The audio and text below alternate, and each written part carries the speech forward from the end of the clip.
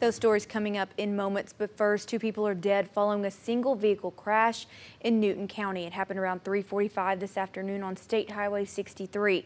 Texas Department of Transportation troopers say a 2005 Mercury car was trying to go around another vehicle. When it noticed it couldn't, the driver overcorrected and lost control, hitting a cement culvert. The car then rolled down a steep embankment. The 44-year-old driver and 17-year-old passenger died at the scene. 2 8-year-old boys suffered serious injuries.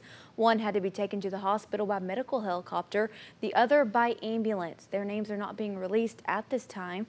DPS is continuing to investigate.